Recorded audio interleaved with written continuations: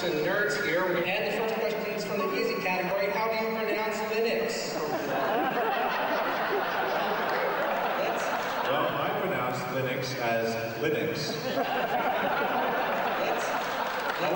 However, the total answer to that is, if you are Linus Torvalds, you probably pronounce it as Linux. Well, on the other hand, if you come from the West Coast of the United States, you pronounce it as Linux. And as he said, he doesn't care how you pronounce it as long as you just use it. It was in July of 1991, which was shortly after Linus had released the 0.09 version of the kernel, that I started playing with Linux. Heard about it on, I think, Usenet, downloaded it from Finland, started playing with it, thought it was really neat. And at that point, there was very limited transatlantic internet bandwidth. So it was very painful to download all these packages from Finland. And so I decided, well, we need to do something about this. And I used my personal workstation that was on my desk, which was tsx11.mit.edu. And I set up a mirror archive of all the kernel sources on my private workstation. And that was the first US Linux FTP site that came into existence. The first time I got Linux was I downloaded the floppy images for Linux, and in the Penn State University computer lab, I installed it on one of their machines, and they subsequently kicked me out of the computer lab that day. But that was my first experience with Linux.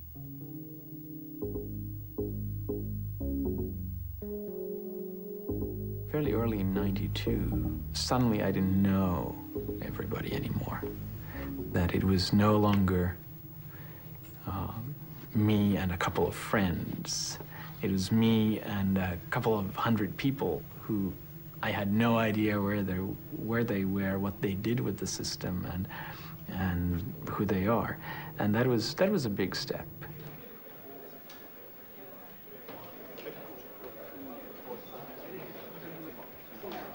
The 1.0 release in '94 was certainly important, and it meant a lot to me just because there was a lot of work behind it. It was certainly a landmark to commercial use of Linux. It was really hard to use Linux commercially before 1.0.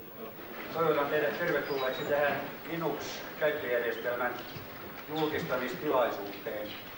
Miksi tämmöistä Unixia ollenkaan tehdään, varsinkin tämmöisessä yliopistoympäristössä, on se, että niitä kyllä on olemassa PC-koneillekin, mutta niiden hintataso on erittäin korkea. Eli kun esimerkiksi DOS nostaa kotikoneeseen $200 markalla, niin tuommoinen Unix-kotikoneeseen maksaa helposti parikymmentä tuhatta markkaa, mikä on opiskelijalle hiukan liian paljon. Menkää vaikka jonnekin tietokonekauppaan, niin kysykää, että onko teillä SCU Unix, niin ne katsoo teitä kysyen ja sanoo, että ei, emme itse. Itse asiassa paljon helpompi kirjoittaa se itse.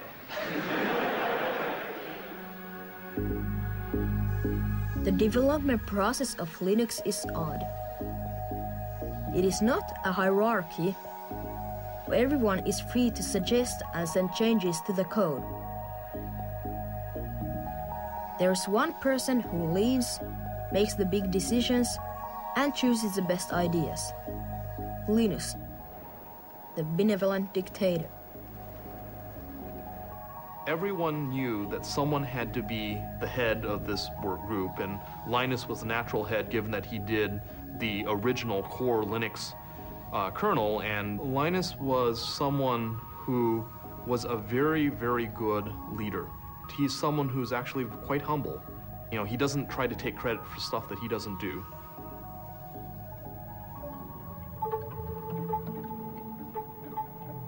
You want to have hundreds, thousands of people working on the kernel at the same time, but you don't want to have all these people stepping on each other's toes all the time, because that way you will just get, most of the time will be spent on just resolving conflicts between people. You just have flame wars all the time.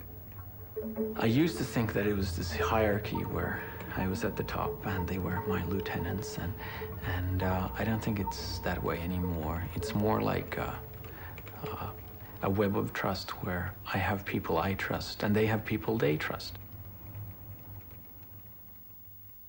Well, there are lots of things that motivate developers. There's artistic pride, the satisfaction that you get from doing good craftsman-like work. There's the idealist feeling of being something larger and part of something larger and more important than you are. There's a desire to help the world and see good solutions happen. In the absence of monetary rewards, most people, most of the time, are playing for a kind of reputation reward among their peers.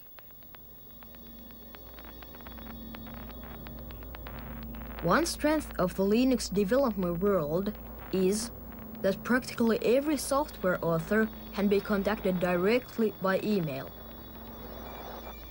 Ted Tso was crucial in the spread of Linux in the United States. To be fair, it's very easy to say, if we were in charge, we wouldn't do these things. But then again, we're not getting all these email messages saying, please, let me add this new feature. And so I don't know what I would actually do if I were really in charge. Dave Miller is a maintainer who reviews changes that developers want to make in the kernel. He's like a funnel between the contributors and the King Linus. The way that we work is you can talk all day about a great idea or a solution to a problem or something that you think is an interesting feature for Linux to have. But you've got to show me something concrete. Show me a piece of code that does that. So it's something that's tangible that I can test myself so that I can try it out and I can think about what it is instead of just talking abstractly about a topic all day. Alan Cox, a Renaissance hacker, is the closest collaborator to Linus, his right-hand man. To me, code has more in common with, for example, poetry or some kinds of writing. And the beauty of it is in structure, in putting ideas across one at a time in a clear way. So a good piece of code you can read without comments, and it's immediately obvious why it's been written, how it's elegant. And so you're looking for code which is both clean and elegant, but also doesn't rely on sort of clever programming tricks, doesn't make assumptions which may not be true in the future. Because the last thing we want to do is to have much code in the Linux kernel which requires large amounts of effort to keep it working. We want code which will just continue to work and work forever.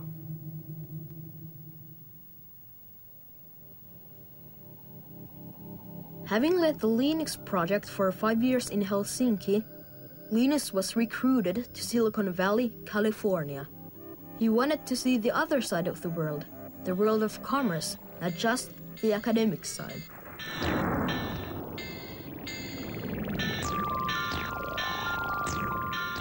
You're quite an unorthodox figure in the Silicon Valley world. What do they make of you there? You've not taken the crazy commercial path, if you like. Feel like a king of America. Southbound Redwood Parkway.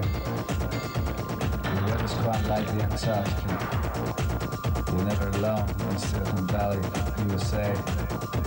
Seems I was the chosen prodigy, writing for the sonnets by Shakespeare. Some sort of alchemy, but you didn't even get near. And they didn't even Harry the earth. The geeks, they found the wealth, they probably sell the shares as soon as you can.